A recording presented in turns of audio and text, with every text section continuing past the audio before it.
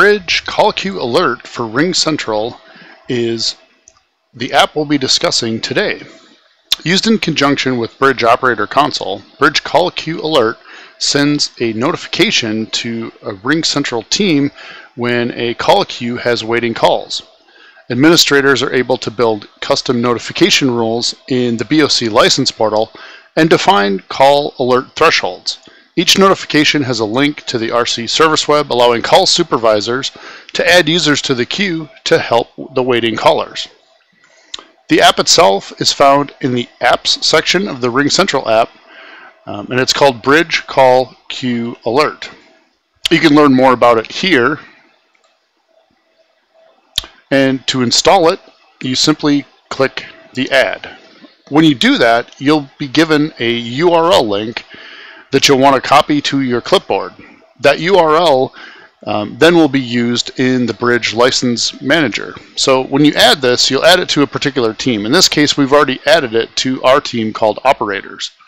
So in our license portal, once you're logged in, you'll search for a user that's part of this call queue. In our case, we've looked up Melissa Wendt, we've selected her.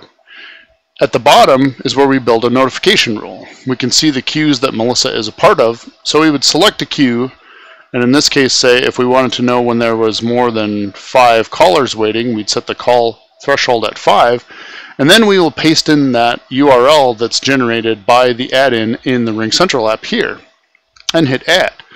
That'll build a notification rule in Bridge Operator Console that's downloaded to the running BOC station.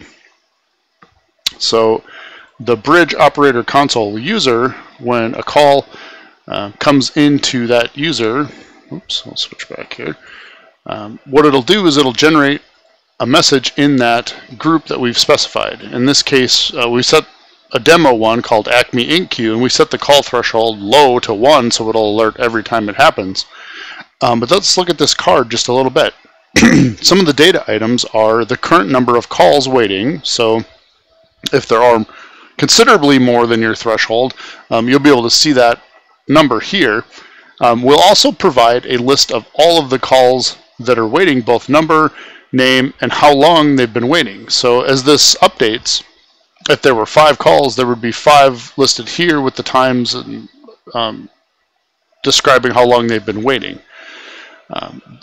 As mentioned in the intro, there's also a link to RC Service Web here where you can go and toggle on other users to this call queue to help them. So as you can see, this app is designed for call supervisors to work in conjunction with the Bridge Operator Console. Thank you so much for your time today. Have a wonderful day.